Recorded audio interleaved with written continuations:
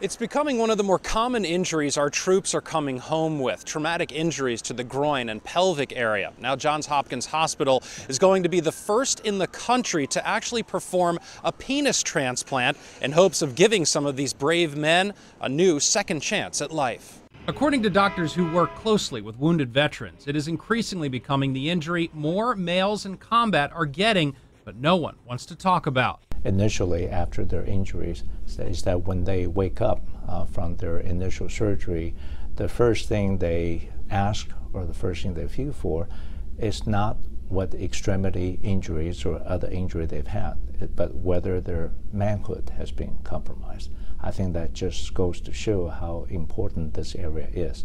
Dr. W.P. Andrew Lee, chairman of the Department of Plastics and Reconstructive Surgery at Hopkins, says there are more than 1,000 wounded warriors who have come home from war with severe genital injuries. Over the past couple of years, Johns Hopkins has worked closely with the Department of Defense, and thanks to strides made in transplant surgery, saw there was a way to successfully transplant a penis. From a physiologic standpoint, it's entirely feasible that a person after transplant can regain function, both urinary function as well as sexual function. The operation will be performed by 4 to 8 surgeons with a team of urologists, psychologists, and bioethicists consulting along the way. While they would like to perform the operation as soon as possible, finding a donor which matches both blood type and tissue is the key.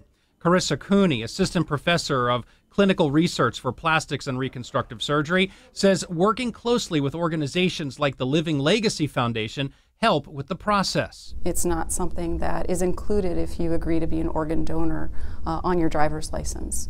And so we've worked also very closely with Living Legacy to make sure that we have a very careful and sensitive request. In the end, doctors say it's not just about helping the warrior get their lives back, but their families as well. So I think this will have a tremendous impact in restoring not just the physical well-being for the wounded warrior, but the outlook for the entire family.